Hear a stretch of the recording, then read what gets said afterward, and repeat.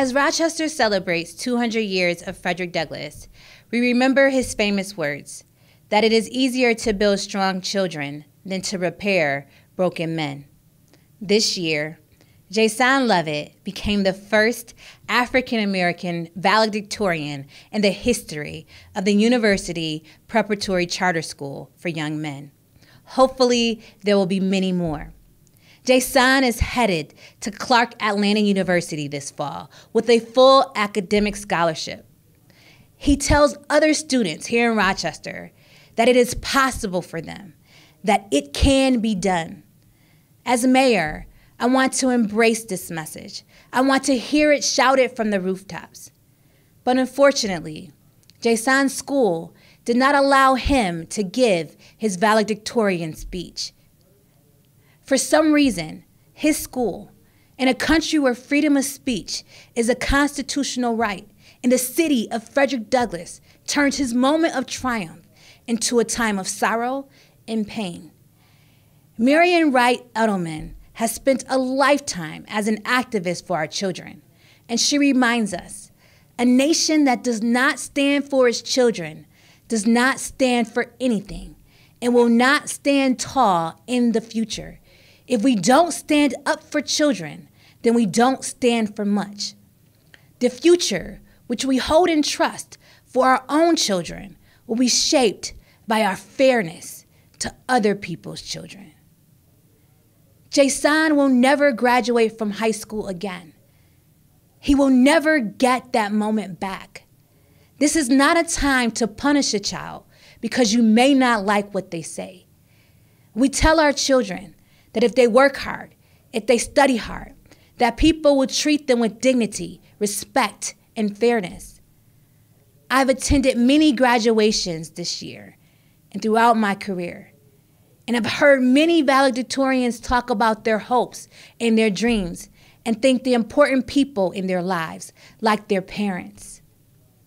They were allowed to take their bow, and that is why it is my honor to give Jason the opportunity to take his bow now.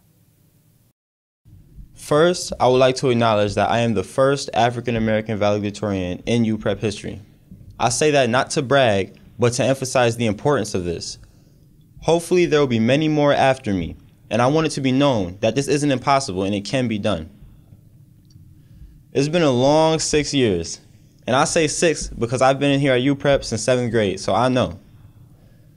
I won't take up too much of y'all time because I know I hate when people talk forever.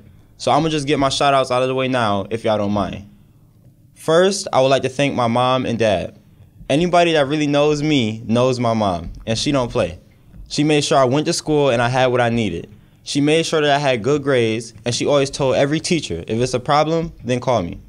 Whenever I got in trouble at school, I got in trouble at home. And I guess looking back, I can appreciate that because it taught me actions have consequences. If she wasn't like that, then I probably wouldn't be giving this speech right now.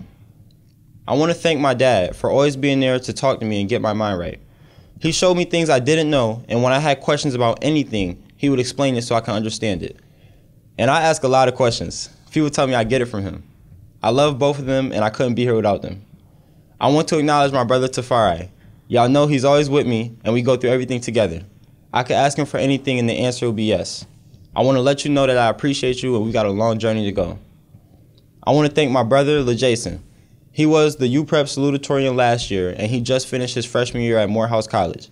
Being that he was a year ahead of me, he experienced everything before I did, and I got a chance to learn from him. My older sister, Jonelle, gets a shout out too.